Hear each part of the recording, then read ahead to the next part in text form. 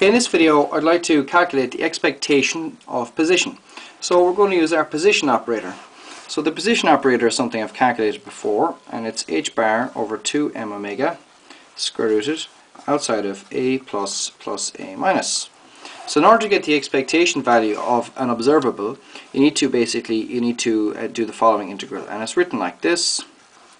Okay, and you need to put it into a wave function. So we're going to say u, and we're going to have our operator like this.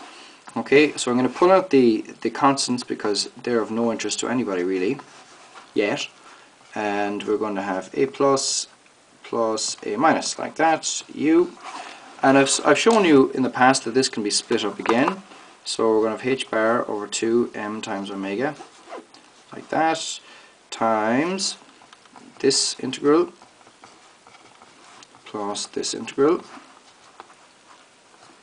like so. Alright, so let's do that.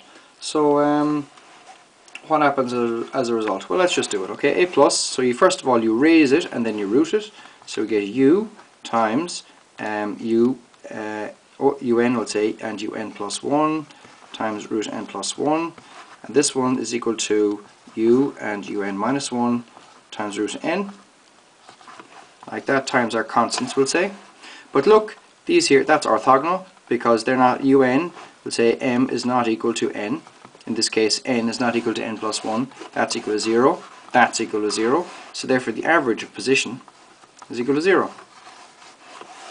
Alright, thanks for watching. Please pass it on to your friends and subscribe to my channel.